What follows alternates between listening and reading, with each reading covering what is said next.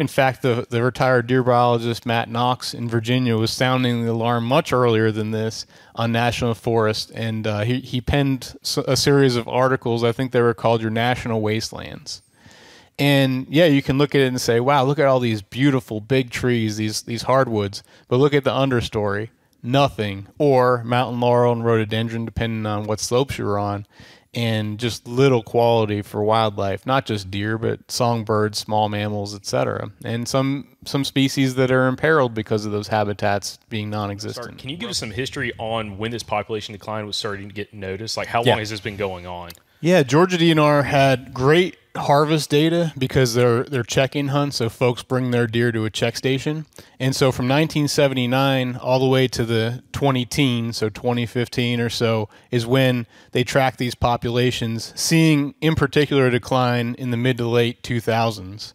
And so this decline, by the way, I'm going to, spoiler alert, it coincided with changes in forest harvest. And so national forests are designed to provide multiple use, hunting being one of them, but also timber harvest and dirt biking, fishing, and all that. And so there have been drastic declines in timber harvest, which leads to poor habitat conditions. And that's what really led to this project, is to understand how these habitats might be impacting deer populations. And so having these great sources of harvest data on deer, it allowed Georgia DNR to understand that something was going on, and it had been for some time. And so that harvest data on 8 wildlife management areas, which comprised hundreds of thousands of acres, showed that it wasn't just some anomaly, like, you know, some freak thing on one WMA. It was all of them in the Appalachians showing these declines. Okay. So the timber harvest thing is a bit controversial, right? Very. Because there's a couple instances just fresh in my mind, specifically up in Tennessee, that a buddy of ours was pretty involved with. I forgot the name of the WMA up there, but they were talking about doing some like kind of prairie grassland restoration, and so they were going to cut a lot of hardwoods. And the deer hunters came out of the woodworks mad about it. I mean, like ready to fight. And it eventually was kind of shot down, and so they're not doing it. Do you remember the Bridgestone. Bridgestone. And because there's this perception of, like, you know, when you cut the oak trees down, it's going to totally screw up your deer hunting. We just talked about that with Brian and all them on our previous podcast that the listeners probably heard a couple weeks ago. But can you talk about that a little bit, where the timber dynamics of the national forest, like these big woods, Appalachian mountain settings, how the removal of timber harvest actually kind of screwed things up? Absolutely, yeah. So, I mean, these areas would have supported large lumber mills, and communities would have thrived because of that business that would have been in an area. And so we're talking about areas that are on U.S. Forest Service property, so national forests, but these wildlife management areas are managed by the state agency, so Georgia DNR. The U.S. Forest Service controls all of the timber management, but Georgia DNR can only implement hunts, and they can do some food plot work, etc. So it lies with the U.S. Forest Service. And over time, I mean, there were some changes in demand for forest products, but also environmental rights groups, including Forest Watch in North Georgia, they have come in, and every time the U.S. Forest Service posts for public comment that they're going to do some habitat management and timber harvest, Forest Watch and other environmental rights groups protest it, and they get legal with it through the Southern Environmental Law Center. And so they've got a big lobbyist organization, they've got a legal component, and they challenge these timber harvests, and they've essentially shut down logging in these areas. And for most listeners that are hunters, we understand that timber harvest can improve habitat. I mean, we all love to find great bedding areas and forage areas that are created through clear cuts. But to a lot of people, clear cuts and timber harvest are really dirty words. And one of the strategies that this Forest Watch organization takes is they try to have many areas designated as old growth forest. And what we're actually looking at are forests that were harvested at some point. It could be 1 to 2 centuries ago. They're not virgin forests, but the more areas that they could find and encourage and essentially bully the Forest Service into designating as old growth, those areas will never be cut. And so that's one of their big strategies beyond just protesting every timber harvest. So what we see is if a timber harvest is slated to occur and it's going to be like 3,000 acres, through legal action it'll be winnowed down to several hundred acres, or it'll be a minor thinning or an operation where just a few select trees will be taken out. And so over time, this has eroded the ability to harvest these areas, and it's eroded the economy in the area, so that now mills are gone and there's not demand for forest products.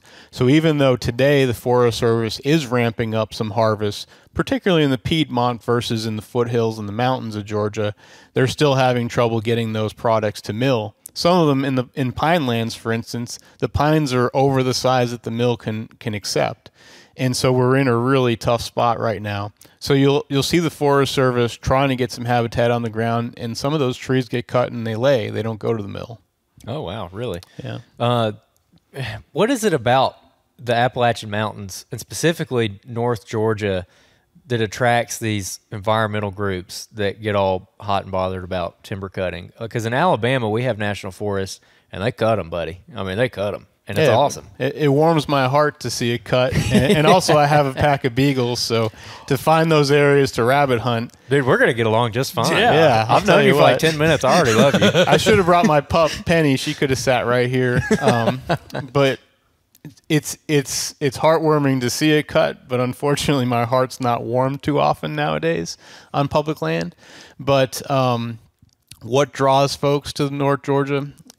They're just north of Atlanta, so a huge population center, greater than 5 million people.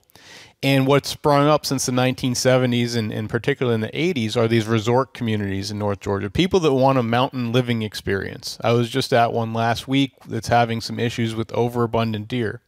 So here we are, overabundant deer in the mountains adjacent to national forests where we're seeing declining deer populations. Now, I won't get into all the differences there, but these communities, which have golf courses, landscaping, etc., they're embedded in the mountains. So these contractors are able to build houses into the mountainside, and so these folks retire there from all across the country, but particularly Atlanta and Chattanooga, etc. And once they're in the mountains, they want things to do. They want to hike. They want to get involved. They want a network of people, and they have a lot of time because they're retired. And they join a group like Forest Watch, and they honestly don't know the difference between conservation and preservation, and that timber harvest can be good for wildlife species. And so their involvement becomes this new passion to stop cutting of forests.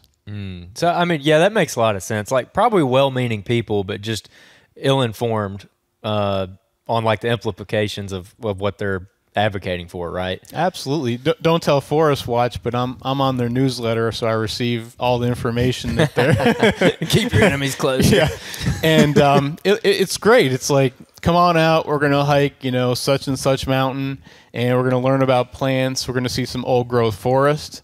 Along the way, we'll pull some invasive plants. You can bring a dog if it's well behaved. We're gonna have lunch at the lake.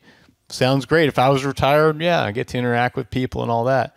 But then these people become mobilized, and their money becomes mobilized for other purposes. And that leads to where we're talking about deer populations that, deer can't make a living, essentially, and support their fawns because there's just not enough forage on the ground. Could you talk about some of the history of timber practices, specifically in the Appalachian Mountains, and also change of habitat in the last, I don't know how much history we have, maybe the last couple hundred years of how some of that's changed? Has it always been kind of like bigger timber? Was it ever like more savanna? Like what's the history of it, and how has that practice been, I guess, cultivated, that timber been cultivated for the last 100+ years? Sure. And well, we shot ourselves in the foot by overharvest, and then of course following a lot of these large scale timber harvests, we'd see explosive fires, whether from railroad sparks or actually being lit or charcoal production.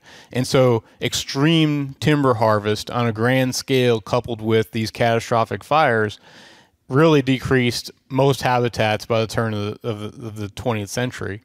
And so we saw deer populations that were overharvested by market hunting prior to that, and then overharvest dog hunting, which is good, but in the sense it was used for the market.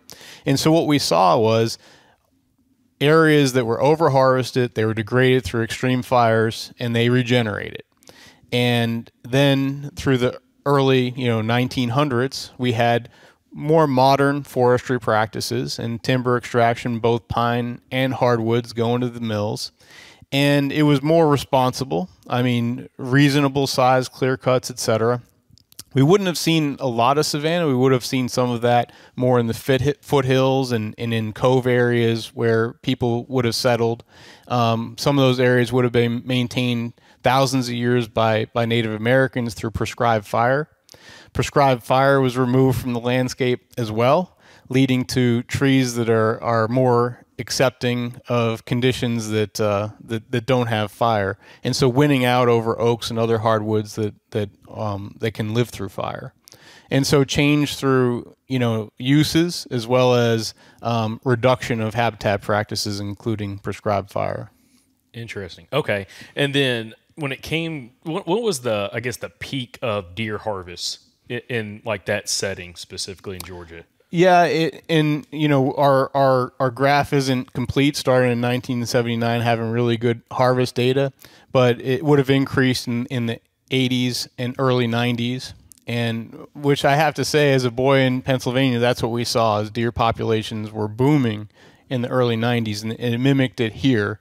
And then that decrease would have come especially in the early 2000s when timber harvest also dropped out. So we were able to work. Andy Little was a researcher we were working with when he was here at Georgia, and he worked closely with the Forest Service to obtain their harvest data.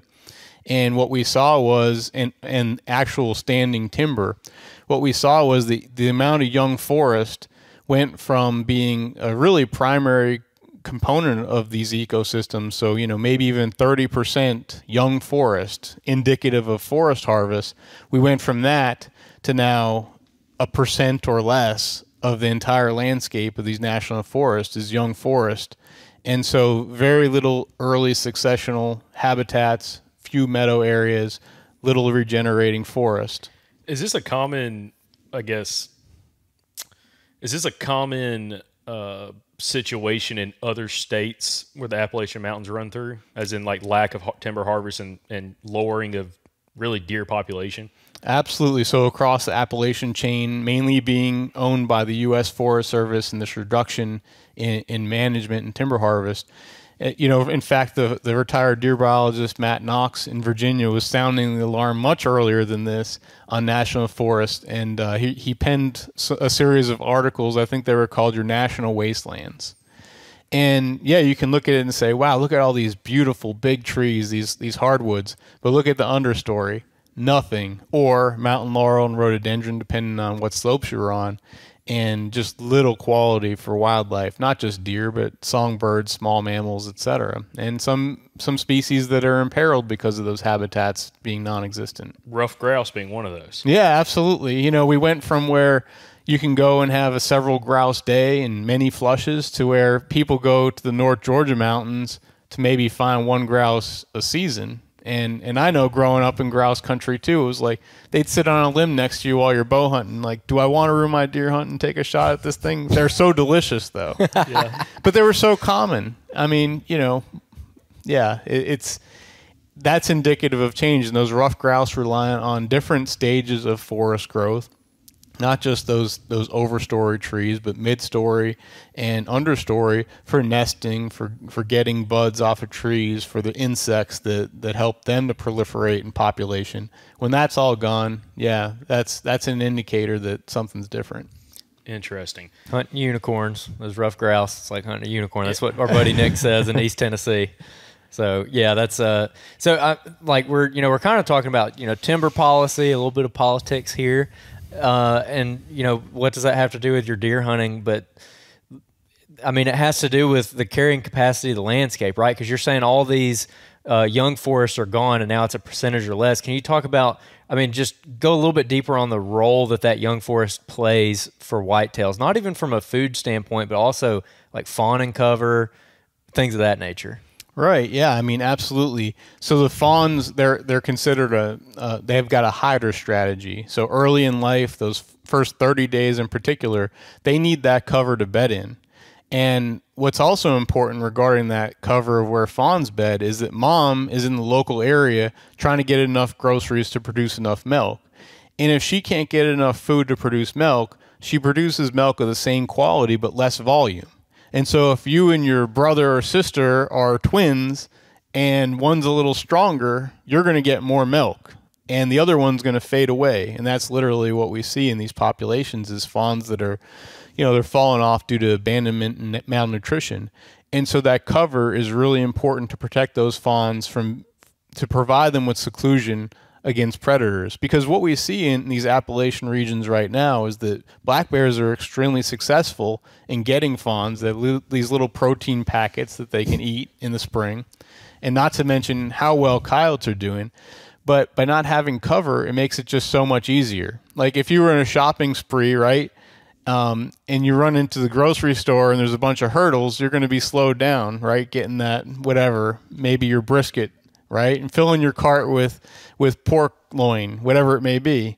But if you're a predator and you can just course through the landscape and you're scanning, you're smelling, and all you need to do is look over these old logs and find a fawn, it's a much different story versus going through complex habitats that are taller than you and extremely dense and overlapping. I mean, it's just like running a track race, and along the way they get to pick up fawns. That, but also not having enough buffer prey species as well to kind of take some of that pressure off. Like you talk about rabbits, it's like I'm sure the rabbit population is not doing great up there. And you talk about food sources for coyotes and There's stuff like that. There's like 2 rabbits up there. Yeah, and it's but because we've had a couple habitat managers come on talking about like the importance of having buffer species, like prey species specifically for coyotes and bobcats, that hopefully kind of takes like that along with trapping and everything, that kind of takes some of that pressure off the fawns, right, and so on. But it's like in an environment like that, there's probably not an abundance of other options for specifically talking like coyotes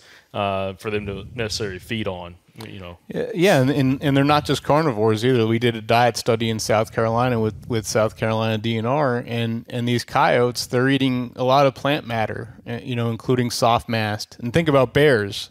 It's easy for a bear to sit in a stand of blackberries and gorge itself. It's kind of hard to go around and have to maybe chase down a fawn and fight off mom to a degree. Not that she's probably attacking bears, but she comes in and intimidates. And so you have these costs where predators are having to work a lot harder, and they're more apt to find that protein in a fawn versus trying to eat a bunch of plant matter or the small mammals that occur in there and the bird eggs, etc.